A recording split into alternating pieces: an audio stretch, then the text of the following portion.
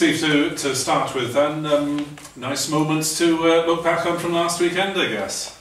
Yeah, I think I owed the boys that one for a bit of a knock on a few earlier missed kicks, but yeah, when the ball went over, it was a nice feeling, and I suppose it did a bit of justice to James Davis when we had all them turnovers, and yeah, it was nice to see the ball go over and keep our streak up. What's in your mind at a moment like that? I think I was at the back of my run-up, just thinking I've kicked the ball thousands of times, just do the same as usual, and yeah, chucked it outside the right damn post a little bit, knowing it's, well, hoping it was going to come back in, and luckily enough it did. 5 out of 5 then for the team. What's going right this season? I think everyone's on the same page. I think a couple of boys mentioned the word selflessness. So it beat me and, well, someone like Regan King. I think he prefers to put people in space rather than go in space himself. So it's little things like that. I suppose Steve Jones coming back is a big influence. Very positive bloke.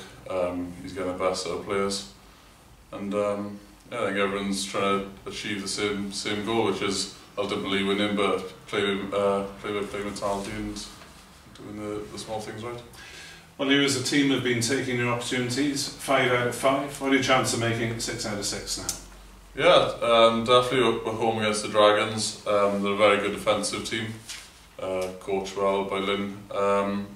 So it's just doing our basics right, getting the tactics right in the week, and yeah, delivering the performance. We probably, to our standards, underperformed as an attacking team against Munster, especially the line-out. We didn't really get much of a platform there, so we'll definitely work on that in the week, and hopefully take into the Dragons. You'll be big favourites though, won't you, considering that they've lost their 3 matches on the road so far?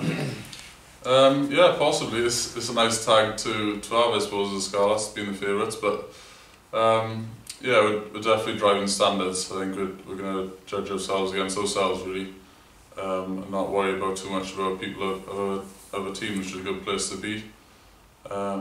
Yeah, so Dragons is a hell of a test. It's a derby, and it's Friday night, so it'll be a good occasion.